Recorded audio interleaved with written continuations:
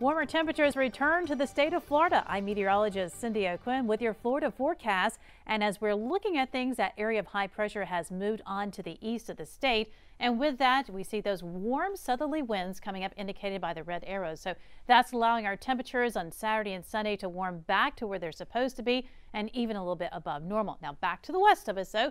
We're looking at a cold front, and that's going to start to approach. But notice the system is actually going to stall out right across the Georgia-Florida line as we're getting into Sunday. And then we'll watch it sort of lift back up to the north as a warm front. But as it does, then we'll start to see that whole system pushing towards the state of Florida.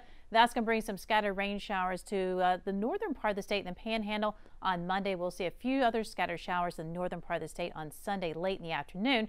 And then that cold front is going to bring through some more cooler temperatures. But ahead of it, it is nice and warm. Saturday afternoon, we're looking at highs in the upper 70s to low 80s statewide. The coolest spot will be Panama City at 72 degrees. And then looking into Sunday morning, upper 50s and then mainly 60s across much of the state.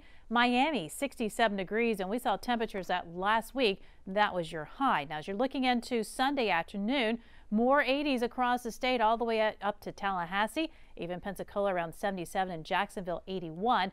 But we do have some news to talk about that colder temperatures. Now this weekend, warm. The subtropical jet stream is coming across, and that's bringing us that southerly warm air. But watch what happens as we go through the weekend. We stay warm even into early next week. Then you notice this little sort of trough digging out in the jet stream. Watch what happens as we move it forward towards Wednesday. They say those cooler temperatures diving down into the central sections of the state, and that means more chilly air returning. And we're going to be looking at below normal highs again by late Wednesday into Thursday.